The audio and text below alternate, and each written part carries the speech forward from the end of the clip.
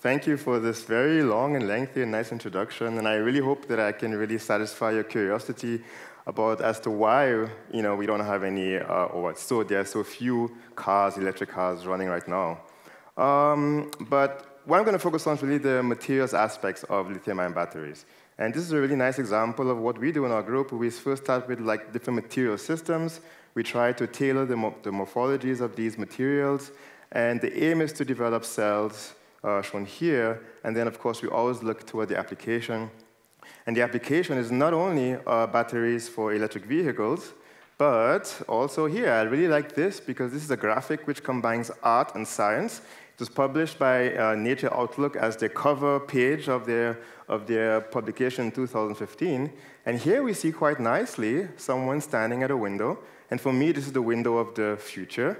And in the future, we have all these energy sources from renewable energy. So we have windmills, we have solar panels, and of course, here we have the very famous electric cars. And what's making this window, this view into the future, is really then these batteries here. And I really like this caption here, powering the future. That's what we would like to do. But the first question is, okay, how do these batteries work, and why are they so promising? Why are we investing so much energy and time for these materials? So just about the batteries itself, we have lithium ions, and they move between the anode and cathode. During discharge processes, the lithium ions move from the anode to the cathode side through the electrolyte. They release electrons, and these electrons can perform work, which means, drive the car. And here we see some nice examples of the structure. So here comes the material science.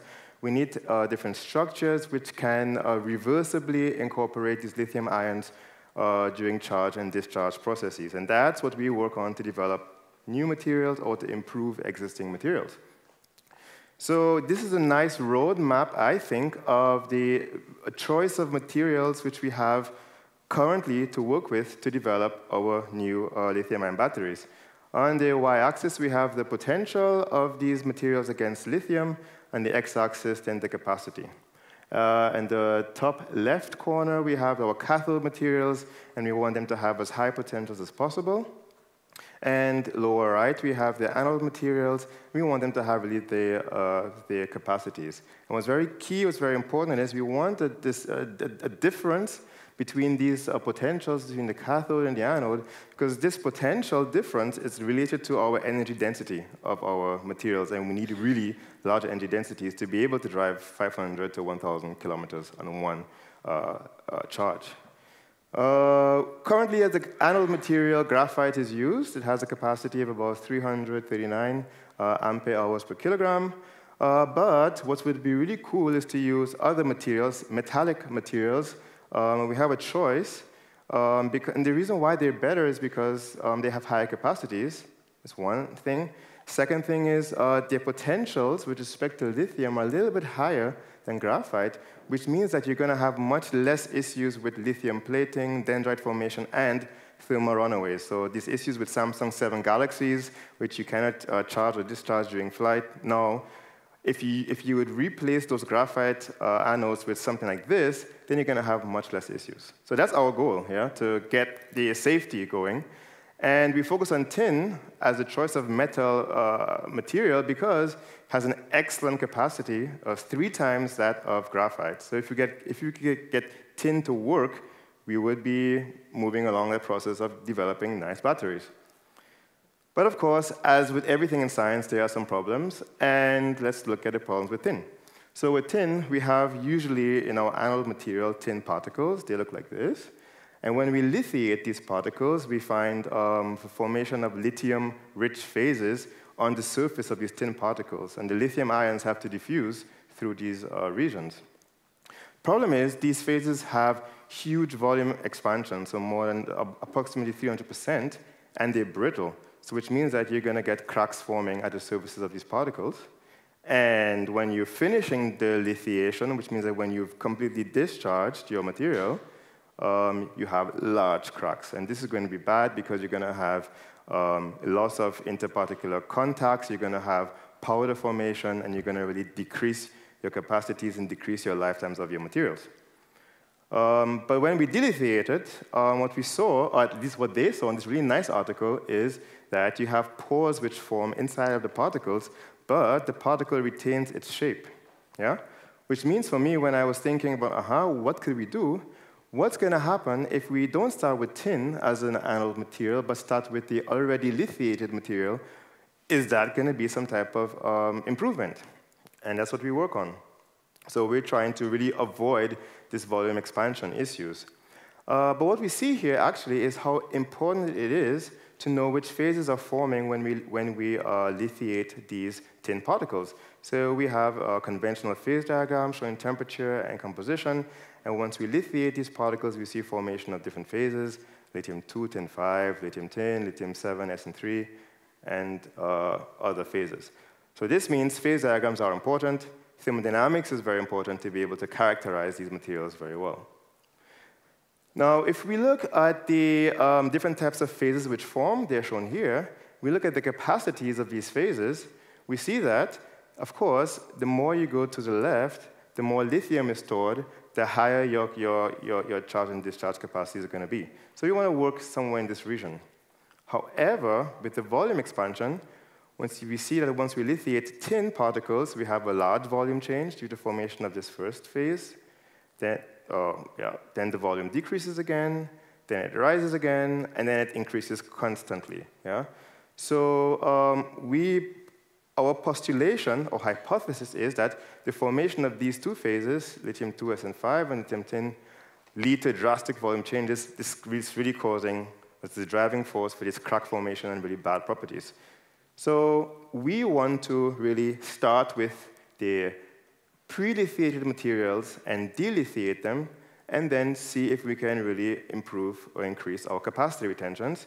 And we have a large material selection in this region of the phase diagram where we can get different materials which are going to give us different capacities. So that's our job or goal in our group.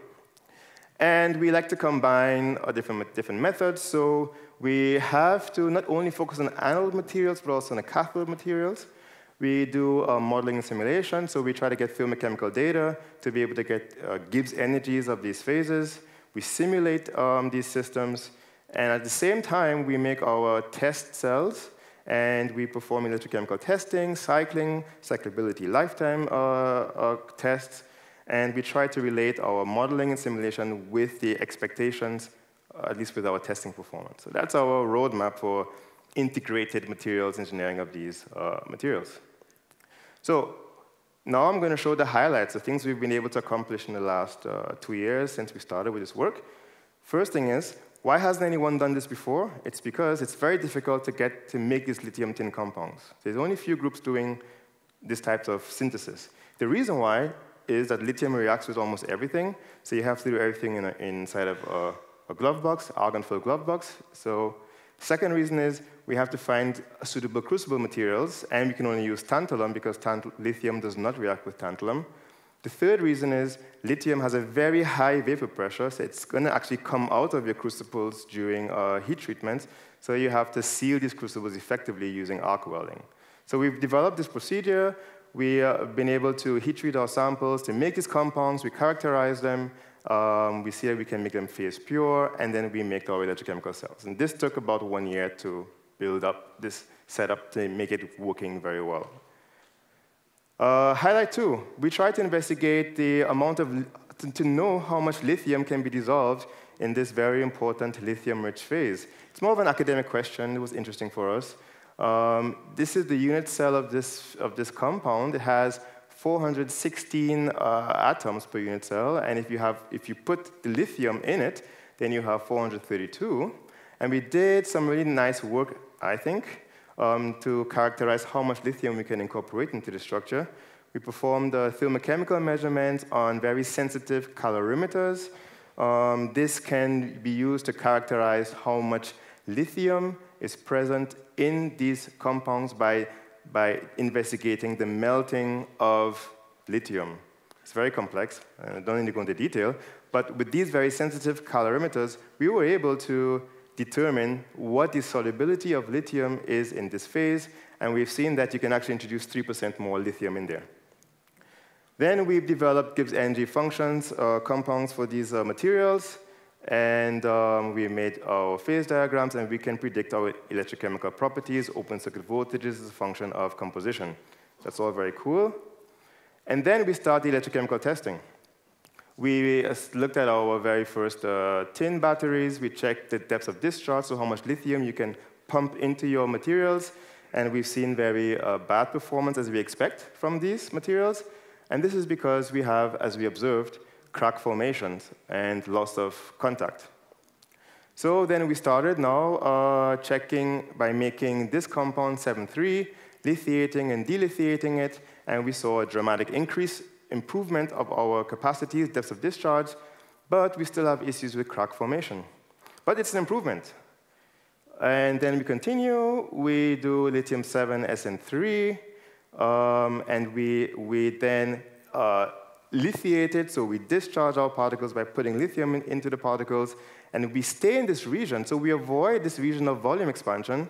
We stay in this region here, and we found, wow, we could really further improve the capacities of these materials. Yeah? So this is a really nice improvement for us. And then, which we found was really cool, much better, is once we started with a pre-lithiated material, so we started with the lithium 17SN4, where all the lithium is already inside. Yeah, we remove the lithium, so we retain these expanded particles, and we cycle within this region here between 17.4 and 7.3. We had these dramatic increases in the cyclability, the reversible, how we can reversibly introduce lithium into our particles, and this is our particles here afterwards. So there's no cracks. So to conclude, an outlook. What we've been able to do is take an existing system which has been very problematic in the literature, which has been doing this all this time. You get powders, samples, very bad capacities in this way. We've been able to, by just tailoring the morphology, by starting with pre-lithiated materials, by understanding the system, by looking at the thermodynamics and kinetics, we've been able to go to this case where you can reversibly introduce and remove lithium to really be able to get the types of capacities which you would like to have, and also, very importantly, safety. So we were working on here, looking at the safety issues. We now have to try to develop, or we are working on concurrently on cathode materials which are compatible with these anode materials. This I will not show now because it's because of the short time. But we're definitely actively working on compatible cathode materials to be able to be used with these anode materials to really get out all the capacity out of these materials. So I would like to thank the members of our group. We're just about 2.5 years in this process. It's changing now, so people are going, postdocs are going, new ones are coming in, and you have new PhD students. It's also more mixed, so we have not only guys, but guys and ladies now. So we're happy about that. We're happy about our development. We thank our funding. We like our lithium-ion batteries, and I'm open for all questions, comments, or anything. Thank you.